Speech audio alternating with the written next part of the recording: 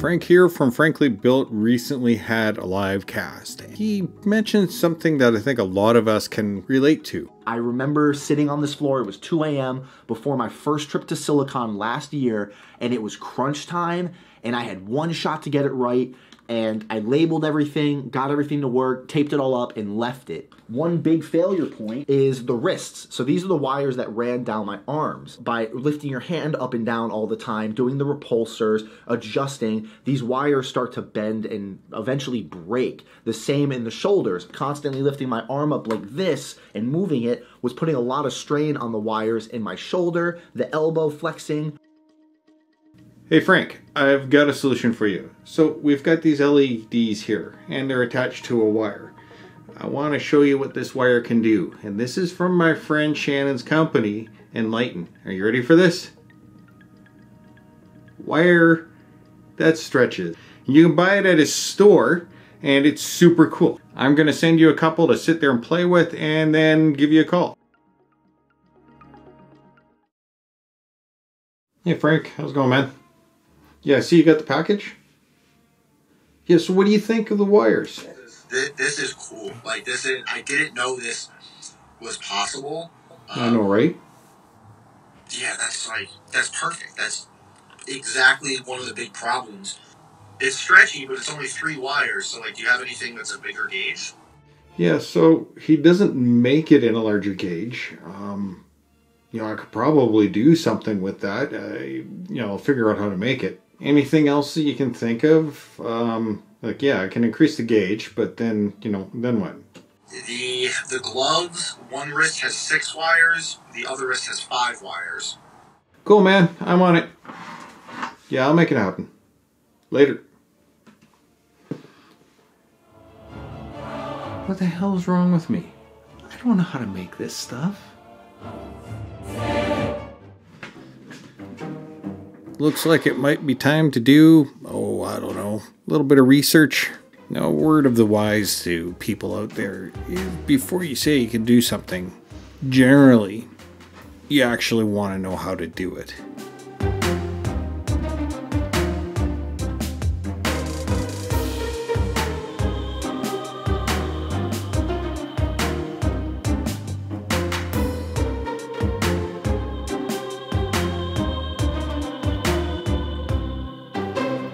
Now this is called a fishtail braid, and it can be done with 3, 4, 5, 6, as many strands as you want. You're going to need a couple of basic things to make this happen. You're going to need the wire, and the wire is what I use, and my favorite, a little more expensive, is silicone sheathed wire. It costs a little more, but it's more rubbery and flexible, and it's really conducive to making this stuff. You're going to need some bungee cord, 1 or 1.5 millimeter diameter bungee cord. You can get 2 millimeter. Choose whichever one you think would work better. The reason why I like the smaller stuff is that I can do multiple strands. And should one of the links break, you still have a couple more to hold on to. Now when you sit down, you have the 2 cores. And the 2 cores, or the 2 core lines, are the bungee cord. So what you end up doing in this case is that you take the 2 cores and you lay them out and you put the wires up at the end. I just join them all together in a knot at the end. Now you take the top wire on whichever side, in this case the left side, and you lay it over top of the left hand core, and then you bring it underneath the right hand core and bring it to the other hand. Then you take the right hand. And what ends up happening is Ben has a temper tantrum trying to weave a freaking bracelet. The average Joe, this might be easy, but when you have middle-aged, clumsy hands and you're addled with coffee, this isn't necessarily the easiest thing to do. Right. Okay, back at the computer, let's figure out what we can do. Now, I recall there being these weaving looms that you could use to make these bracelets. So let's just come and take a quick look. On Amazon, you can find bracelet weaving looms for a paracord bracelet. So now we have the wire, we have the bungee cord, and we have the weaving loom.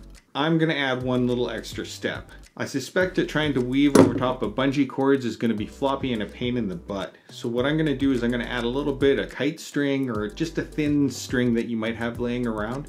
We're gonna weave around that and the bungees at the same time. That'll give you a little more stability for when you're doing the weave, and at the end you can always pull the string out and you'll have the bungee that you need.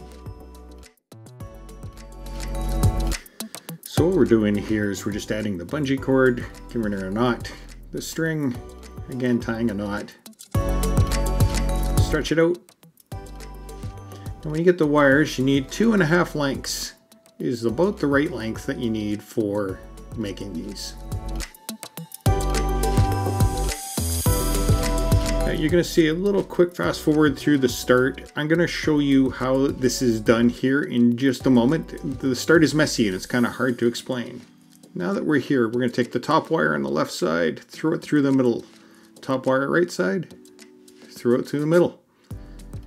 Then go back to the top wire on the left side, down through the middle, top wire right side, down through the middle. This might get a little redundant. I think you can see how this is done. And this is literally how you start and also how you finish.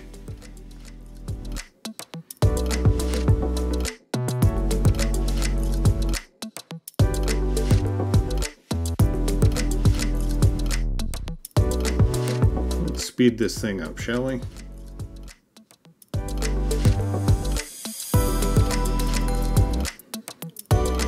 Once you finish this guy off, you're going to release him from the end. You're going to grab that string and give her a little slice. You should be able to slide the whole thing off of that string and you will have yourself a bungee wire. Like I said before, is you can do this in 4 wires, 5 wires, 6 wires.